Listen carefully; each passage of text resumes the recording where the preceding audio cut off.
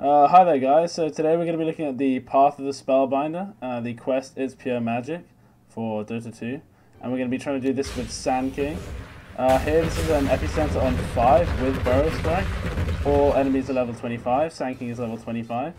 And as you'll see, the highest damage we can hit for is 86, which is not enough to reach the 100 threshold, so this is not going to work. Doing this same thing on 2 axes with using Veil of Discord will actually allow you to get 22 instances of damage. Most are for 109 and some are for 227 I think, or 277 with the Burrow Strike. And that will get you the quest. This is the easiest way to do this. Have fun. See you guys next time.